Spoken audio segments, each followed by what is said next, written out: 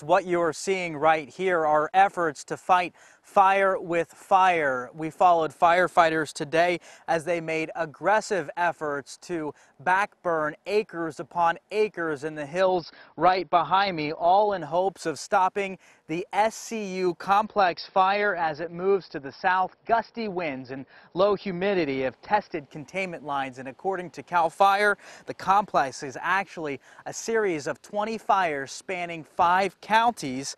That includes San Joaquin as well as Stanislaus, and it's burned nearly 160,000 acres. For some today, it was a close call.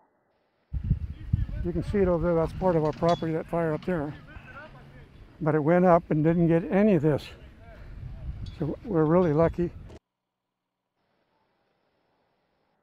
Now, folks living in and around Tracy, they could see massive plumes of smoke that blanketed the sky. We know we heard from a lot of you that had concerns about whether or not this area would be impacted or threatened. Now, much of that burning efforts and that smoke came from those burning efforts we saw from the work that firefighters are doing here. And while areas near Tracy have received evacuation warnings, according to CAL FIRE officials, they say hotspots are miles west of the city and away, south and away. Now, it's also important to mention that while these fires are massive in size and scope, so far no structures have been damaged or destroyed. Now, it's also important to note that folks still living in these areas, they should of course be listening to the warnings from officials and be prepared to evacuate if necessary.